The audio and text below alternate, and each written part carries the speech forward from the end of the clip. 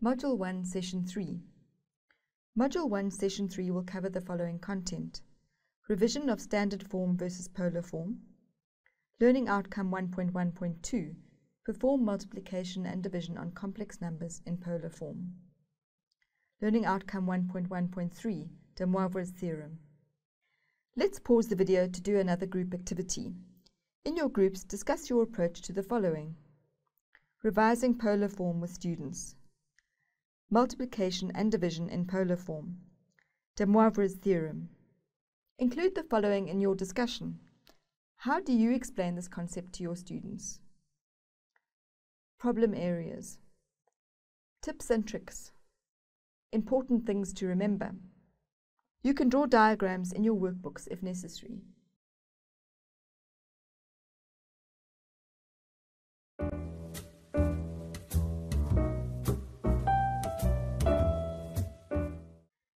Before we start manipulating polar form, let's backtrack and do some revision. So what is polar form and how does it differ from standard form?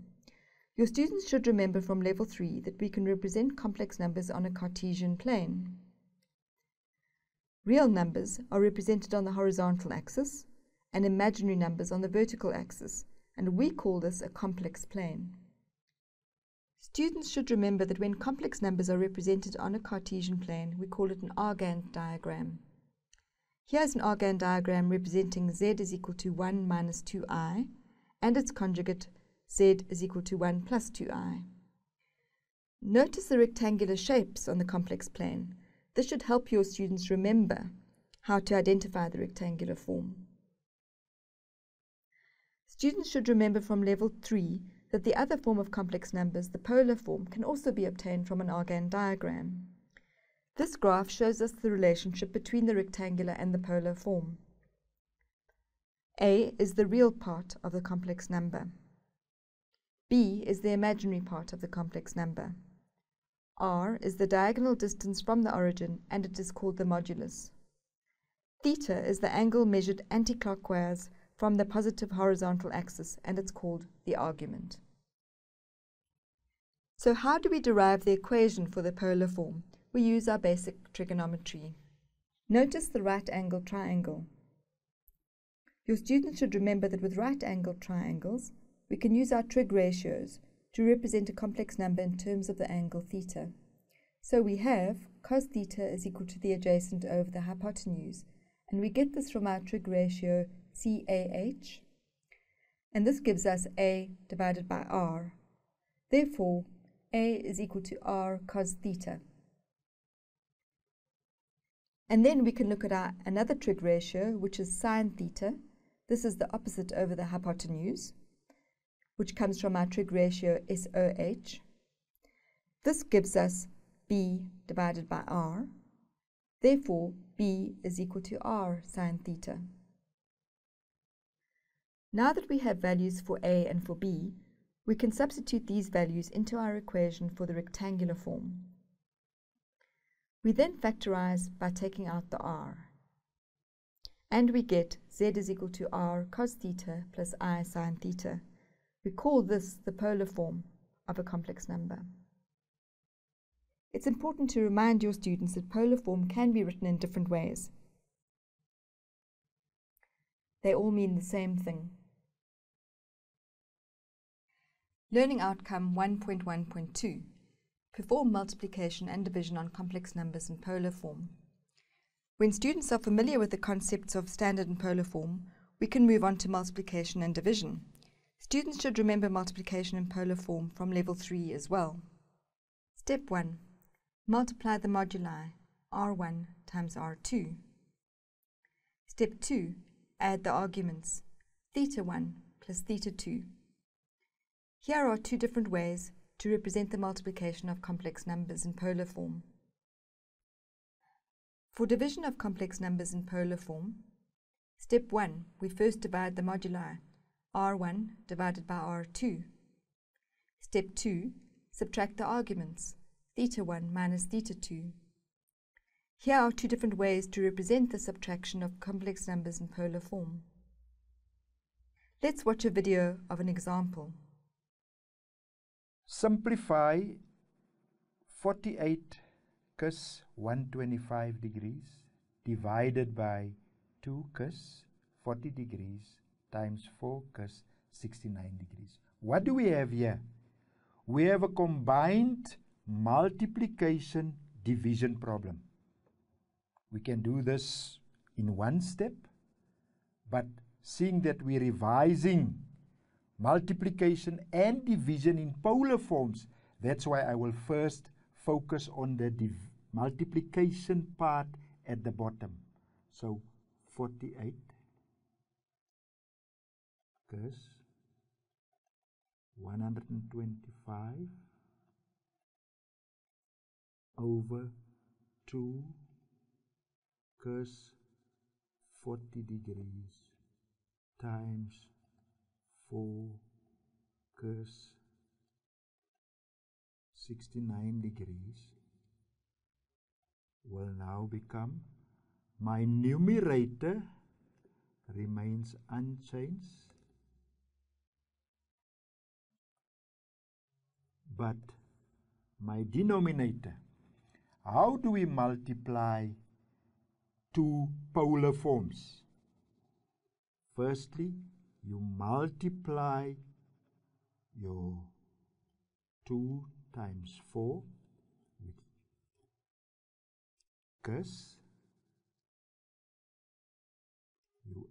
You multiply your modulus, which is 2 times 4, and you add your arguments, 40 plus 69. That is how you multiply. Let's simplify that. 48 cos 125 over 8 cos 109, because 40 times 69 give you 109. Now we have simplified the product. Now what do we have here? Complex number in polar form divided by another complex number in polar form. What is the rule there? You divide now your moduluses and you subtract 125 minus 109. You subtract your arguments. 48 divided by 8 is 6, cos 125 minus 109 gives you 16 degrees. Now, you can stop there, but the question just states simplify, so we need to play safe. Let's simplify then this to the standard form. What does that mean? Now you can reveal to your learners what cos means.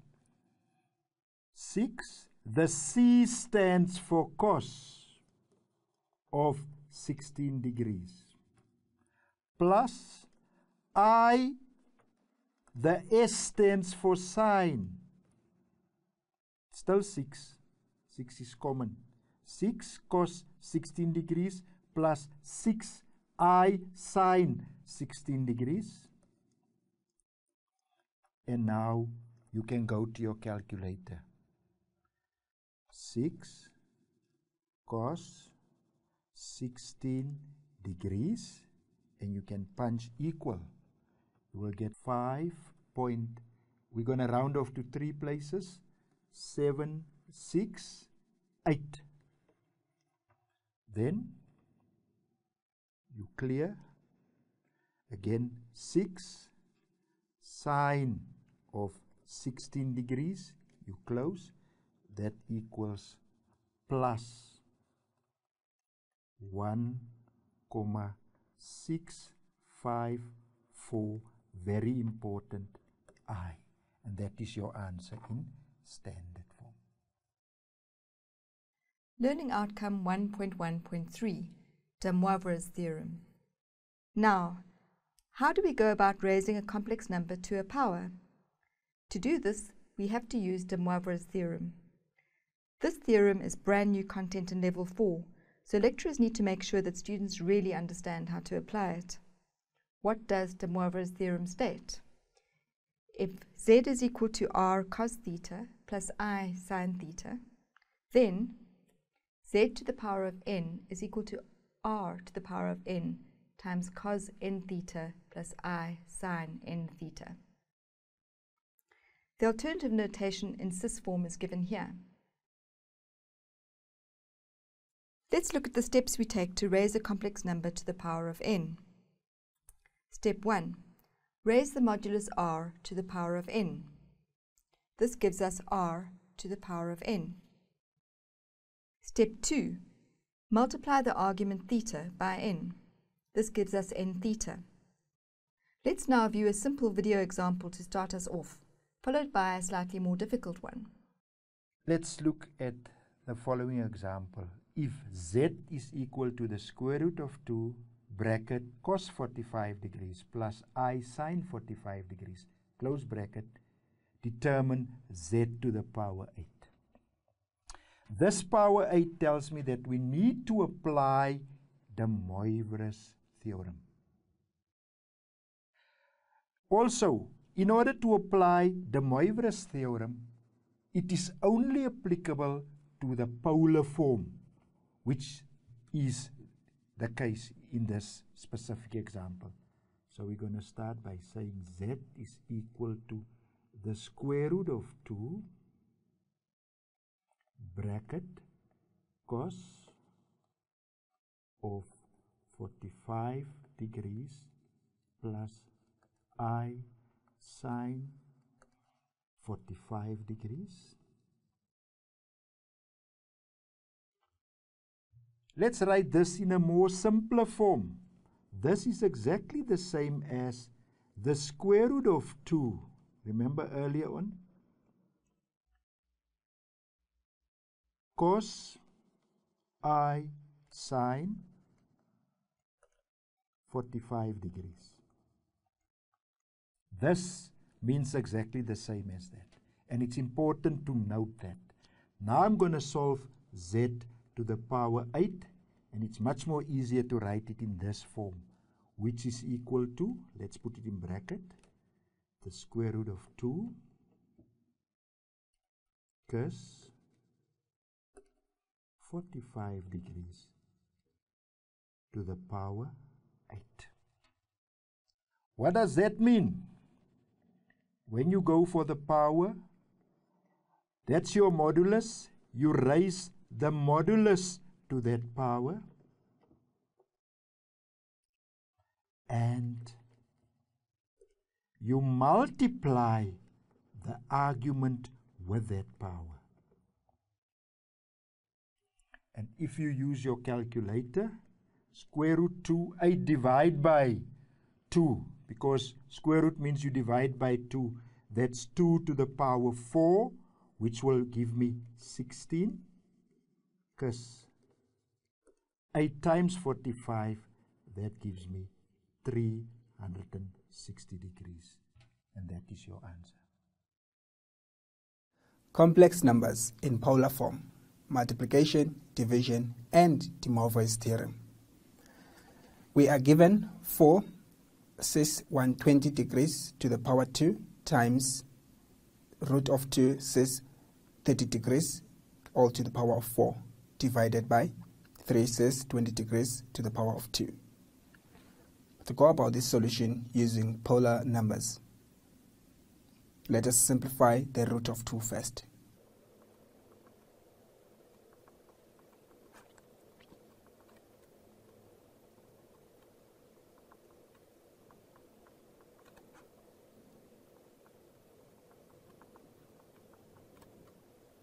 What is next of us then, we're going to have to bring the power down to the coefficients, and then we multiply by the power as the on the degrees, on the angles.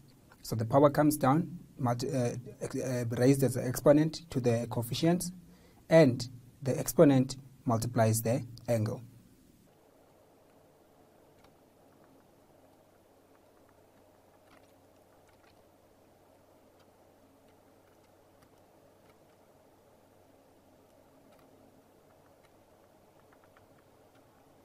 And then we bring the we bring the denominator. Same thing applies.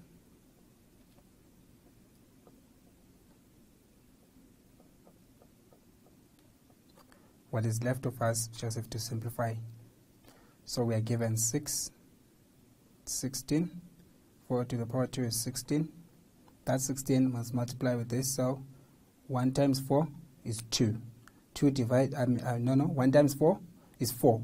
Then 4 divided by 2 is 2. 2 to the power of 2 is 4. That one. To put all the solutions of your angles, 2 times 120, 240 degrees. These are multiplying each other, which means that the angles must be added. 4 times 30, you get 3, 6, 9, 12, 120. And then this one is going to be transposed to the numerator. You subtract 2 times 120. No. This is 20, not 120. Sorry. 2 times 20 is 40. My bad. 2 times 20 is 40. Also here, let's correct that. It's not 120, it's 20. Pardon me for that. We can see from here, 20, 20. It was just an error. Pardon me. And then we divide this by 3 to the power of 2, which is 9. It's a matter of simplifying this now. So we can straight away from our calculator get this.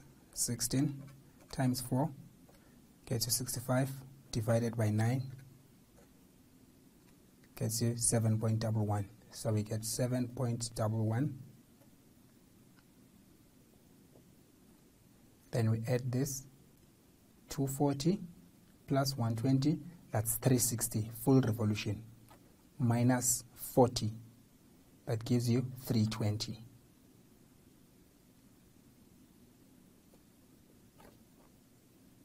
So our final answer will be 7.11. It says angle of 320. That's your final answer. Let's look at some teaching tips on de Moivre's theorem. Link de Moivre's theorem with polar form. What does that mean? You can only apply de Moivre's theorem once the complex number is given in polar form. Now, otherwise, and that's very interesting, what they normally do is they give it in rectangular form, raised to the power 8, for example. You're going to multiply your whole 3 hours in the final exam and still don't have an answer by just forgetting that point. It must first be converted to polar form. Just watch out for that.